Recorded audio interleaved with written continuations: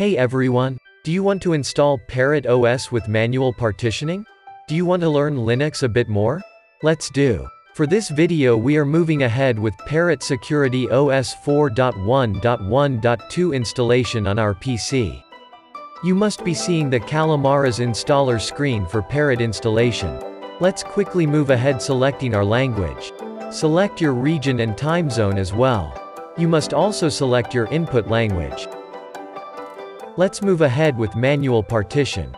Choose Manual Partitioning and click Next. On New Partition Table tab. You must be seeing free disk space of approximately 30 GB is being shown now. Let's create our first partition. This partition will serve boot files. The recommended size of boot grub partition is 8 MB. Its file system should be unformatted and the mount point should be BIOS grub. Let's create our second partition with XFS partition table with mount point as root.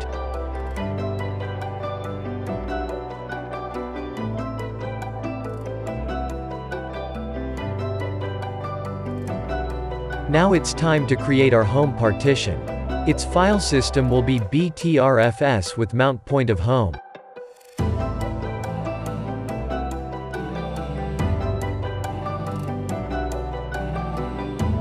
Since we have successfully created these three partitions, we are good to go ahead to continue installing our ParrotOS. Name your ParrotOS and choose login credentials.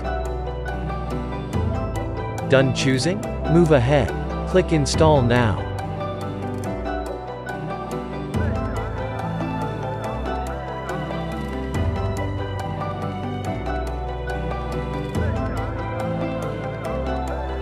The installation will continue now without any interaction needed.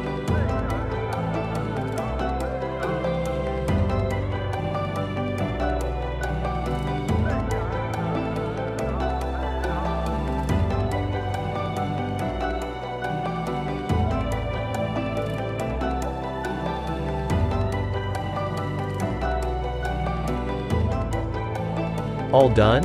Remove the bootable USB and restart your Parrot.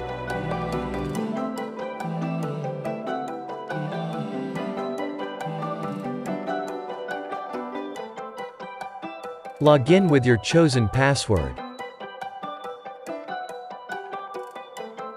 Congratulations! You have successfully installed ParrotOS with manual partitioning. Your thoughts and comments are welcome. Thanks for watching.